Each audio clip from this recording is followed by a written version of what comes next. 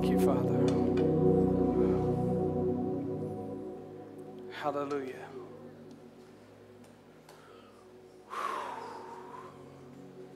How's that for Holy Spirit showing up in your life?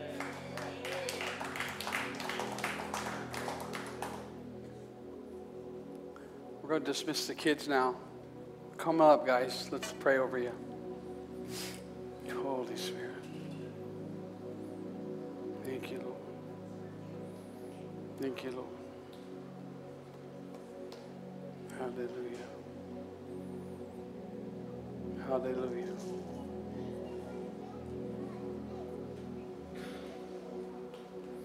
Somebody's got their hands full today. It's a good thing. It's a good thing. Jace, you're going to lead them today. Lead them in.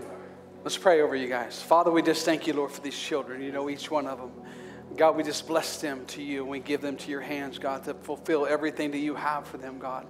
Everything that you've brought into their life and you've dreamed them for, Lord, let it manifest. Let it happen. Lord, let their parents be good stewards of the children that you've given them. So we just thank you for children being good stewards of the teachers in front of them and learning and gleaning everything. And we thank you in Jesus' name. Amen. Bless you guys. All right, get out of here. Good job.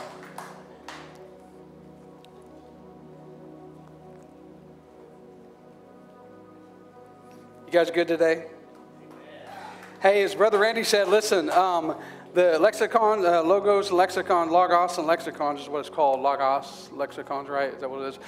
Get on that. Get on the app and get plugged into that. You know, Brother Randy, he has a lot of stuff that he brings to the app. And, you know, just if you have questions about who God is, what's going on in your life, stuff you're dealing with, just come on the app and bring it on and let us feed you and let us feel, you know, sometimes you're going to give us some insight when you're digging in, you're praying, and God's giving you revelation. You can go, hey, the Lord showed me this. If the Lord allows you to show it, sometimes he gives you revelation and don't want you to let anybody else know about it, to keep it to yourself for a little bit, but there's times he says share it and just get some advice. And so we've got great leaders on there, such as Brother Randy, and it's an amazing platform to just answer some of the questions that you might not be comfortable with asking around some people, because you might think, well, I've been walking this way for 30 years and I don't know the answer to this. Well, you're going to find a lot of questions you don't know the answer to, and that's okay. It's okay to be in that state of mind, to be hungry, to want to know the answers to the questions that you have from God and from the Word of God. If you have your Bibles, turn to Luke chapter 14. Luke chapter 14. I'm reading out the NASB Bible this morning. I read out of three different. I read out the King James, New King James, and NASB, New American Standard.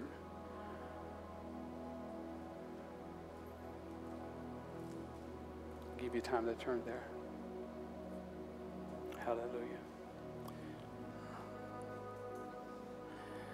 I'm excited about this word today. I don't know what it's going to look like in your ears, but I'm excited to give it out, and I pray that you guys just have open hearts to receive. Whatever I say today, don't hear what I'm not saying. Okay? Let me repeat that. Don't hear what I'm not saying, because there's going to be a few things that I'm going to talk about today that it might go over your head, or you might not understand it. And if you don't understand, there again, if you don't understand it and I preach something, you're like, what was he talking about? Take that to the app and ask the question, Pastor, what was you talking about when you said this? And give me opportunity, or give Brother Randy opportunity to answer those questions, because I can't go into full detail, because if I did, we would be here for more than the time that we're here to go into the full detail, to explain every verse by verse what it really means. Because really, each verse, if you look in the library of heaven, each verse has its own library in heaven. Each verse has its own library. Can you imagine that? Can you imagine going, okay, Lord, I want to study on this verse right here, verse 25. It says, now large crowds were going along with him, and he returned and said to them, verse 26. If anyone comes to me and does not hate, listen, does not hate his father or hate his mother or his wife or his children or his brothers or his sisters, yes, even his own life, he cannot be my disciple. There's a library of books on this passage right here because when if you're not in Christ and you don't know the things of Christ, you look at this verse and you go, the Lord said, if I don't hate my wife or my father or my family or myself, then I can't even be his disciple. Well, what does that mean? If you're not seasoned, you don't know how to dig through some of these things. You're like, what in the world does that mean? It's like, man, I don't want to hate my wife. I love her. But what he's talking about, if you understand the scriptures and if you start learning, this Kaneo class will teach you well. There's other classes, but this is what we offer. But it'll teach you well that in the Word of God, when God is saying the little minute love that you know right here and his love up here, it's comparison to hate. It's comparison to that because we know so little about what love really is. And when we get to heaven, our minds are going to be blown, hopefully, because we're going to experience that love. We're going to grow in that love as we get to that place of receiving the fullness of God. But we're not going to have it all until we get there and we step over that threshold, and then we have it all. And God's going to show us the true meaning, the full meaning of what love is. Husbands, we don't even know really how to love our wives. But the more we love him, the more we dig into what he is and who he is, we will learn how to love our wives well. The title of the message today is, do we have it? What about the one? What about the one? And we're going to go through these scriptures, but our focus is be thinking, what about the one? Let's read on. It says, whoever does not carry his own cross and come after me cannot be my disciple. So if you don't hate everybody in the world, you can't be his disciple. And if you don't carry your own cross, you can't be his disciple. It's what you're hearing here, but that's not what it says. That's not what it's saying. It's saying whoever does not care. So basically it's saying your minute love and my love are total two different things. And your comparison is it would be like hate, but it's not hate. It's love. You love people in a different way. You just don't know how to love them as big as God's love is for everyone. We just don't know how to do that. We've not understood that kind of love. And then it says, whoever does not carry his own cross and come after me cannot be my disciple. There's different passages that has. If you would go to Matthew 10:38. In Matthew 10:38, it says, whoever does not take up his cross and follow after me is not worthy of me. So now we're not worthy of him. So this is in other passages. So that's Matthew 10:38 says not worthy. And then Matthew 16:24, we go to that one. It says, and Jesus said to his disciples, if anyone wishes to come after me, he must deny himself and take up his cross and follow me. So you're not worthy. Deny yourself. Mark says the same thing, deny yourself. And Luke says the same thing. But then Luke says he must deny himself and take up his cross daily. Daily take up your cross and follow me. You remember Paul said that we daily die out to self. We're daily dying out. We have to die, guys. Sooner or later, you have to die. Get over it. If you're a Christian, you have to die to self. Okay, and you have to carry that cross. Remember, we talked about Jesus loved all the way to the cross. Well, who carried the cross for Jesus to the cross? A guy named Simon. The soldiers made him carry the cross. So he carried the cross to Calvary. And that's what we're doing. We're carrying that cross, following Jesus to Calvary so we can die the fullness of the death that we need to die on this earth. Our flesh. We're going to die. We're going to die in this body. This body is going to die. But we're going to see Jesus and we're going to go to heaven. We're going to make heaven our home in that death. That's that death. But we live within the death. We are alive within that death. If we know Jesus as our Lord and Savior, you're going to live either way. You're not going to die. Your flesh is going to die. Your body's going to die. But you're not going to die. Your soul is going to be alive. It just depends on where you're going to be alive at. I want us all to be alive in heaven. I want us to be alive with him and serving him and doing what he's called us to do. But listen, it says in 27, it says, whosoever does not carry his cross. And then it says in 28, for which one of you would build a tower? Which one of you would build something and be ready to build something? Have you everybody ever built a house? And did you try to build it with $10? No, you laid out the cost that it's going to cost this much to build so you can finish the project, because otherwise what it's saying is everyone will look at you like, man, he spent $100,000 to build the house and all he got done is a foundation. When we walk with this way, we've built a foundation on Jesus Christ in this church, and we've built 4 pillars: love, identity, freedom, and encounter. We have to finish this project. It's going to take all of us together to finish this project, collectively to finish the project that God's called for us to build. So people don't say, well, look at them. They tried to build a house. They got the foundation. They got the pillars, but they couldn't finish it. We need to finish the problem. This region is so tied up with people starting stuff and never finishing anything. This region is bad about that, and we're breaking the stigma of that starting and not finishing what you started, because we need to be people who go to the finish line and make it to the finish line. We don't want to be ridiculed by the people in the city going, well, they come and they tried, but we dumped water on their fire and it put them out and they left. We're not going to do that. Keep dumping water on the fire. We're going to keep praying. It's just going to lick up the water all around. I mean, it's just going. Our fire is going to lick up the water they try to dump on us. Is what it should happen.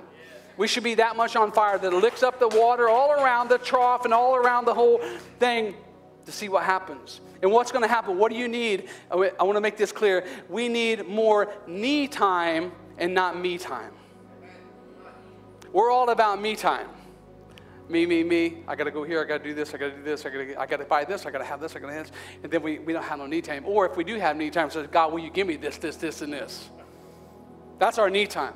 We need more need time thanking Him, praising Him. Wednesday nights is a perfect example. We come and just glorify Him, and we thank Him, we magnify Him. We don't ask Him for one thing. God, we just thank you for what we do have. And we enjoy what we do have. And we praise you for that. And our Wednesday night meeting is growing and growing and growing and becoming more strong each time that we step into this. I'm not even started yet, man. Or what king goes out to war and has an army of 10,000, but the ones he's getting ready to fight has 20,000. Well, let me tell you something. If you're centered up, it don't matter if you have 500 or 10. It doesn't matter. When you're centered up with Jesus, you can combat 10,000. It doesn't matter. When you're in that right place with God, no matter what it is, when you're in the right center place with God, you can combat anything that's going on in your life because He's center. You think Shelly and I, when we come to this place and we went to start this ministry, we asked the question, we weighed the cost out. Well, Lord, it's going to cost some money to do this. And we said, how are we going to do this? It's going to cost some money. And we said, will you pay for it if we do it? He said, I'll pay for it. Game on. Here we are. We're doing it. We're doing everything He's called us to do, and He's paying for it as we're doing it through you all. Thank you very much. Give yourself a hand. Thank you for doing what God has called you to do. Thank you for helping pay for the ministry that God has for you to pay for. Again, it doesn't matter whether you're driving a trash truck or you're driving a Lamborghini. If you're in the center place with God, you're going to have a glorious time driving the trash truck, because the guy driving a Lamborghini can't drive the trash truck. He knows how to drive a Lamborghini, but you can be the trash truck driver and go, man, you know what, guy with the Lamborghini, if it went for me, your trash would be piling up on your lawn. But because of me, you get to have a clean lawn. This is just the way it works. We must be comfortable where we are in the skin that God's put us in that center place. It doesn't matter what we're doing. We must be comfortable with the position that God has called us to do. It's a temporary position. We have to understand that when we're here on earth, it's a temporary position in what we're doing. It's like a red dot on the line going all the way across the stage. You see that red light right there? It's like the red light. And then this is all of eternity, and this is our life right here, this little red dot right here. That's it. That's all it is. We're here for just a moment of time. And Dr. Laridan said, the professor, when he talked about his mom passed away, a professor called him, a mathematician called him and said, hey, I just wanted you to know that if you live 47 more years, when you get to heaven, your mom's only been there an hour. From the spectrum of 1,000 years to God is 100,000 years to God is a day to man. Or a day to God, 1,000 years to man. So think of that when someone passes away in your life, man, it's like, wow, they've been there like maybe a second now, and it's like 10 years down the road. It's just, think of, in the spectrum of God, this is the timeline. I mean, we have a minute little spot in this timeline, and we must fulfill what we're called to do while we're here in this little spot of timeline of the spectrum of all of heaven. It doesn't matter your position. Again, stay centered up, and you'll be fulfilled with everything God has for you. Don't look at the other person. A lot of times we look at the other person, we go, oh, wow, their wife is more beautiful than my wife. It looks better over there. I think it looks better over there. I like it over there. I want to go over there. My wife can't cook like that. My husband never takes the trash out. That guy, I watch him every day, every week, take the trash out for his wife. My husband don't take the trash out at all. Men, women, listen, we have to be comfortable with who God has placed us with, what we have, where we are right now, because the center place is going to take us so much further than you'll ever dream of going if you stay in that place. I like this, it says in verse 32, or else, while the others are still far away, and sends a delegation to ask the terms of peace. So then none of them can be my disciple who does not give up all of his own possessions. Giving up everything. God, I give it all to you. I lay it all down. Because he said if you don't do that, it's like a salt that has no flavor at all. It's like a salt that's tasteless, and it might as well be good for nothing. It says here, it's tasteless, and it's not even good for the soil or the manure pile. Just throw it out and trot it over your feet. That's what they did with bad salt in the day. They took bad salt and threw it out in the road, and people just walked all over it. It was good for nothing. We must be ready to be seasoned, to pour into people's lives. Again, we're talking about the one person. I'm getting to that. This is just a prelude to that. You remember when Elisha and Elijah were there, and if you read your Bibles, Elisha and Elijah were there, and they were getting ready to fight this army, and Elisha's like freaking out because he's like, what are we going to do? I mean, like, this us against them. And Elijah said, hey, Lord, would you open his eyes?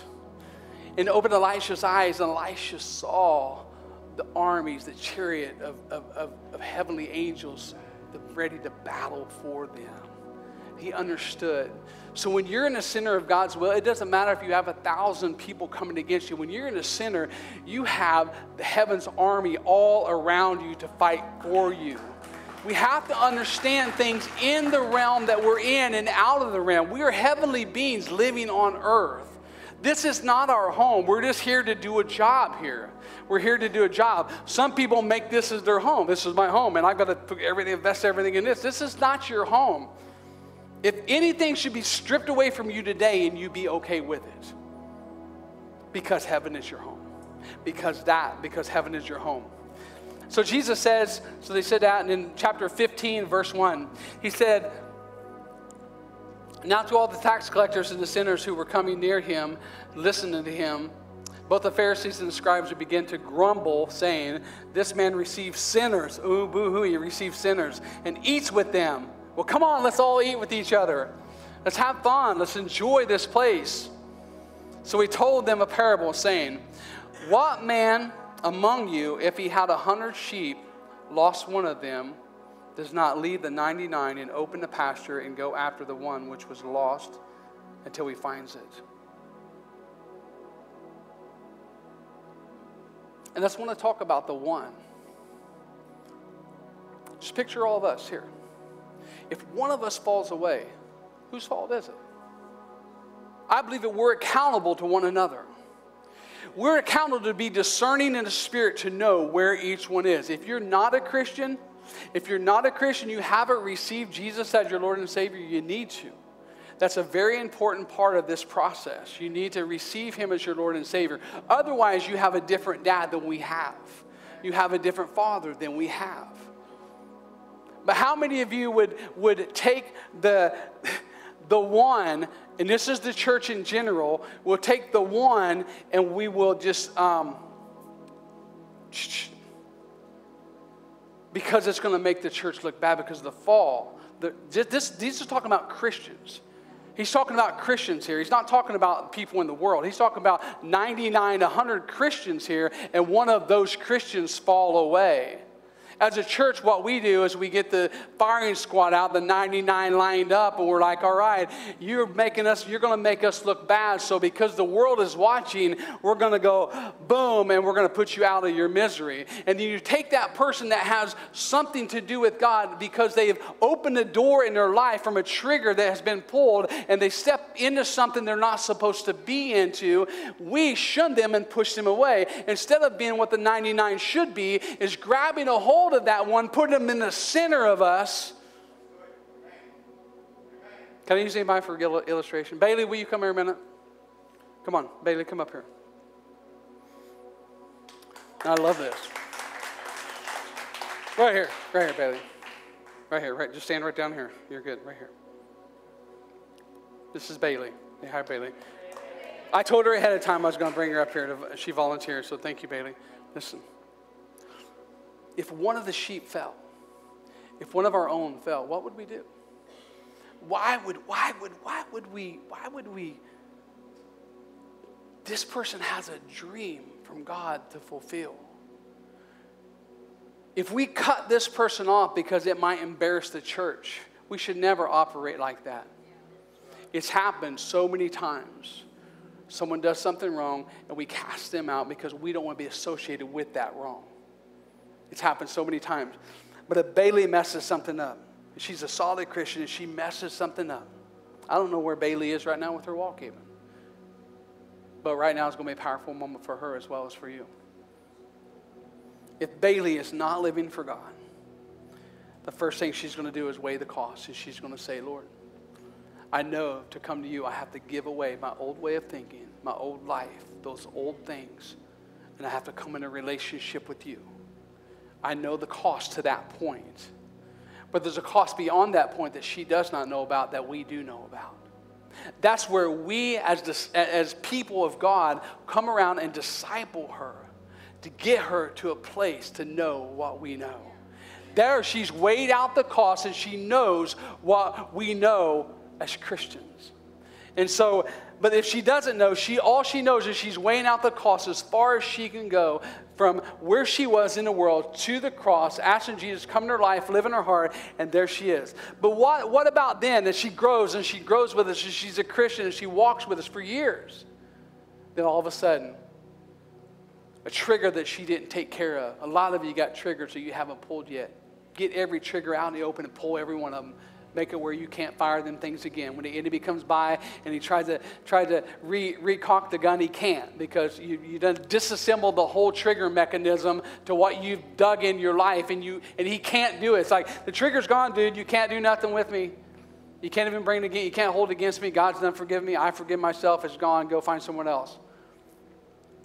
But let's suppose that she is a 10-year seasoned Christian, loves God with everything in her. But man, she messed something up. And it's gonna look bad on her. And it might bite for a minute. It might bite the church for a minute. If we're not in the right place. If we're in the right place, it's not gonna bite, it's not gonna sting, it's not gonna hurt. Because we're going to protect her from the world, from the outside world that's going to try to come in. Because when she got saved, what she didn't know when she said, Jesus, come into my heart, live in my life, what she didn't realize is that the enemy was like, man, we had her. We already had her by default. Jesus paid the price, and now she's introduced herself to Jesus. Then he builds his army to come after her. You don't understand, when you get saved, it don't stop there. It's like, okay, everybody thinks, I got saved, man, it's all going to be smooth from here. No, it's not going to be smooth. It's going to be more hellacious than it was when you started the walk. But you got Jesus with you, and he's the center of your life, and you can get through anything because he's with you. So here she is. So she's 10 years walking the walk, and she messes up because she didn't get a trigger pull because we didn't get her discipled enough or didn't dig deep enough into her life to cleanse all the things out of her life. So there's a little trigger that she had. She didn't know, and the enemy found it because she opened the door, and he got to go through that door and pull that trigger. But what we should do when that happens, before it even happens, we should be discerning enough to know what's going on in her life. We should be discerning enough to know what's going on in each other's life and go, I know my brother's off today. Be vocal enough to go, hey, I sense you're off today. Something's going on in your life today. How can I pray for you? How can I help you? How can I get you in a better place? That's what we're here to do. Sell it all. Get rid of everything and give it all to Him. It doesn't matter. I've sold cars before. I've sold stuff before to give to people to help them out.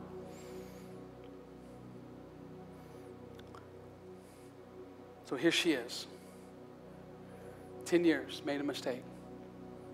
And one by one, just come. We're going to pray for her. One by one, the flock gathers around.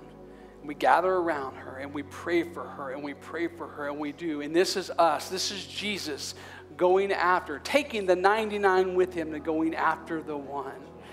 It says that he left them in the field because they were where they were, but we need to come after her with him and bear that cross and come after her and help her and get her to a place that she is back on fire for him, back in a rightful place. We don't degrade her. We might take her and sit her down for a minute and walk her through this position or walk her through this thing that she went through, but we don't leave her there. We don't leave her there. We pick her back up and we get her back to the place that she's supposed to be restored to because she's had a calling and God's got something for her life right there in that place, in that moment. So, Father, we just thank you for Bailey right now, God. Even though she might have fallen, Lord, we thank you, God, that you're lifting her up. You're pulling her up out of the deep miry clay, God, and you're setting her back on the throne room where you had her, God, the place that you had her, Lord, to conquer the enemy in the place, God, the place that you've set her to conquer, Lord. So we thank you right now for Bailey. We love you for her. We glorify you for her. We magnify you for her. In Jesus' name, hallelujah, hallelujah. And all the house rejoiced because the one come back and he brought the one back. All the house rejoiced because of that. Hallelujah. Thank you, Jesus. Thank you, Jesus. Thank you, Bailey, for help let me do that. It's no different than when you go out and someone loses. Anybody ever lost any money and you're like trying to find the money you lost? Anybody ever did that? Man, I love collecting silver. And I tell you what, if I get my silver out and I count my silver and I've got 10 pieces of silver there and I'm counting them and there's only 9 pieces, I tell you what, I'm going to put the other silver away, the 9 pieces back in the safe place, and I'm going to turn all the lights on in the house and find the 1 piece of silver that I lost. That one thing. The one sheep that fell away, the one sheep that lost its way amongst 1,000 Christians. We cannot let that happen. And the prodigal son, you remember the prodigal son.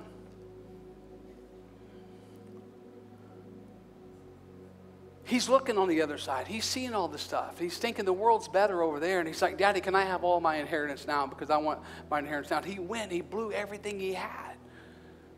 Blew everything he had to the point that he was eating from the hogs and with the hogs. Because no one would give him anything. He had all these friends when he had money. And they helped him with everything. They helped him spend all of his money. The Lord gave me a revelation the other day, and this is one of those things, don't hear what I'm not saying.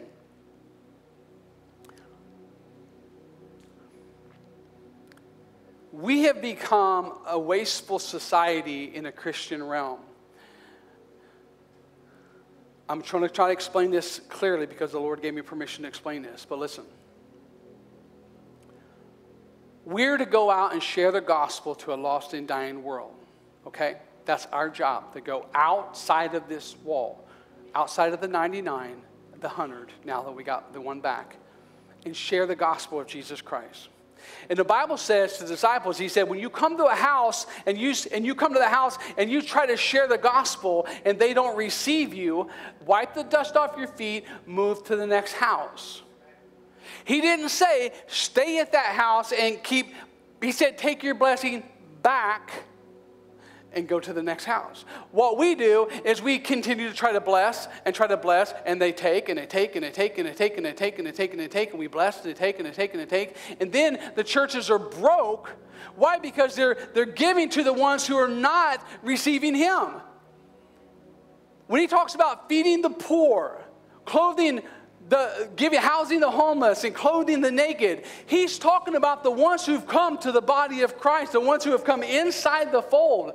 Yes, we're going to do it outside, and that's fine to get them to the place to receive that. But it's the body. When you get someone down here at the altar and they're praying, they might be poor. We might be the disciples that help them lift up and get out of that poor place. Get some nice clothes on. Get in a nice car. Find a nice home to live in off the streets. That's our job as Christians. When they receive Christ, now it's game on because they've accepted our dad. They're now part of our family. When they're outside of the fold, we can share the gospel with them. We can use giving them food, giving them clothes, giving them as a tool to bring them to receive the gospel. But when they don't want the gospel, you just say, hey, I'm going to go find someone who does. I'm going to go find someone who will receive the gift of God and what he has. That's what we should do. We should always be that way. But we have literally become a society that we are infuriated or I don't even know the word to say, so involved in feeding and clothing and housing the ones that want nothing to do with God. And we become a broke church because of it. And we think we're doing something good. But he reminded me this morning, he said the one that had the talents, the one that had the one talent, he hid it. It's the same thing as hiding that talent because now you're giving all your money to people he didn't want it to go to begin with. And then your ones that are in the house that are still poor and still wretched are still there because we haven't put our blessing on them. We haven't discipled them. We should be like this in the church. This is how we should be in the house. Someone gets up there and they get saved and you're like right here. You're like looking, you're like, man, they got saved. That's mine. I'm going after that one. I'm going to be right there to help them. I'm going to lift them. And we should be fighting to get to that person and be the ones that help them get off the ground, help them to get clothed, to help them to get food, to help them to get housing. We should be the ones, but this is what's going to happen. And we can regulate this because we can see some people they do this so they can get from you because they know how to play the game. I get 100 calls a week. Hey, can you give me an apartment? Can you give me something to stay? Can you give me a hotel for the night? I'm like, well, how long have you been homeless? Well, I've been in the streets for about a year. Well, I think you need one more night. You'd be fine one more night. I mean, my heart goes out for them. But if they don't want us to receive Jesus as their Lord and Savior, then I can't do that because I feel like I'd have to steward what God has given us correctly. I can't give them that money. I can't give them that place to stay because you've already did it for 100 days. Go for one more. See how that works for you. Until they receive Christ and receive him as Lord and Savior, I cannot help them. I cannot. And I don't think that we should. We share the gospel.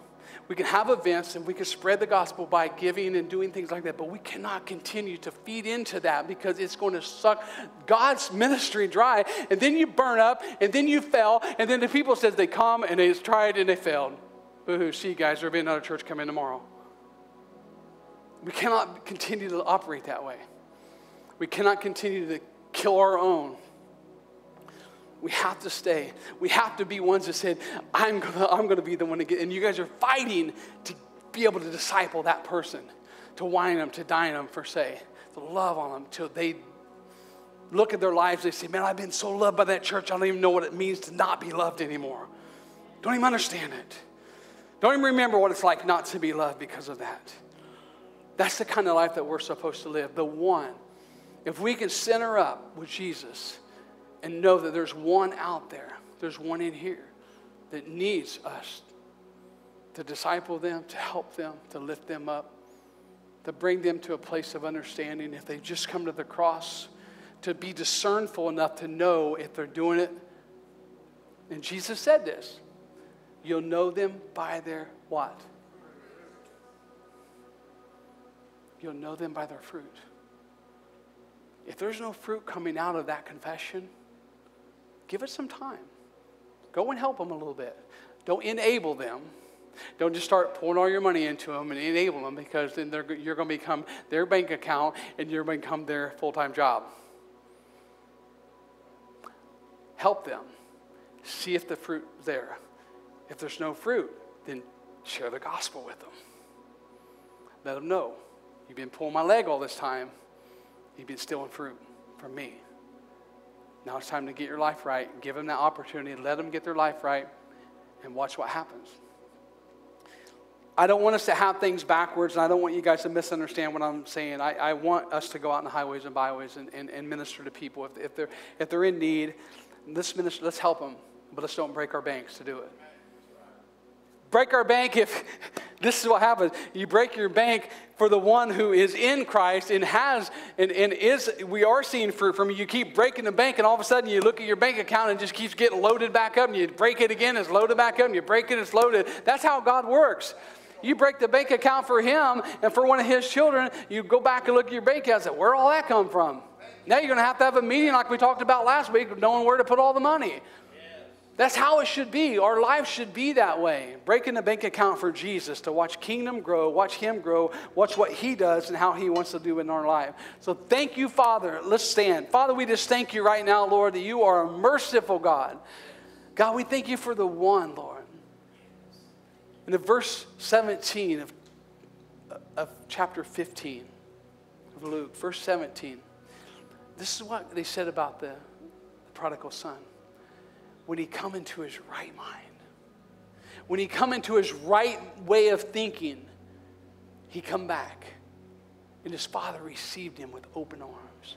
When we come into our right way of thinking, we'll understand the fullness of God, who he is, who we are in him, that center place that he has for each and every one of us. No matter what we're doing in life, if we're in that center place, it's going to be the best place to be, because you're going to have the most profit in that place. You're going to glean the most. You're going to see the most happen in your life.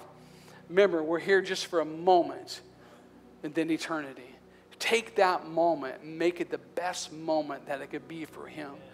Give everything to him and watch what he gives back to you. Father, we just thank you for this house. We thank you for your people this morning. We love you for them. We glorify you, Jesus, for them. Thank you for building up this place and continuing to grow your people, disciple your people, to be them solid people. Father, in the name of Jesus, we pull every trigger that we don't even know about right now. Bam, bam, bam, bam, bam. We pull them all, God, to where the enemy can't have. We shut every door. We slam every door. Then we lock them tight so the enemy can't come in, kill, steal, and destroy. He didn't come to kill, steal, and destroy us before because he already had us. But when we come to you, Lord, he comes to kill, steal, and destroy. And we're going to stop that right now in Jesus' name. We say right now, get behind us in Jesus' name. You have no authority in our lives because we are his. We are his. And greater is he who is in us than he who is in the world. And we thank you, Father. And we just bless you for this congregation of people. And we bless them this morning with finances, Lord. We bless them this morning with longevity of life, Lord. We bless them with all measure, Lord, of health, Father, this morning. And we speak it over them right now. Break off every bit of poverty mindset, Lord, this morning. We break it off right now in Jesus' name. Self-value, Lord. We just speak self-value into them. If they don't value themselves, we break that off right now in Jesus' name.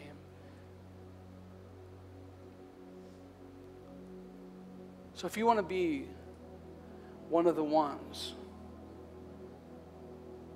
that flocks around that one, and you don't feel like you're at that place, come and ask the Lord to show you how to get to that place. To get to the place where you're not carrying the shotgun to take them out, instead of you're carrying the Bible and prayer to bring them back in and lift them back up. I'm going to give you a moment to pray. Come and pray. I did my part. I'm opening the altars up. It's up to you to receive what I said, what I had, what the Lord had through me. I bless you. Have a great Independence Day. It's going to be awesome. Celebrate freedom. The world might be in a mess, but we're still free. We're still free in Christ. As He set the captive free, and we are free indeed. Hallelujah. Thank you, guys. Bless you.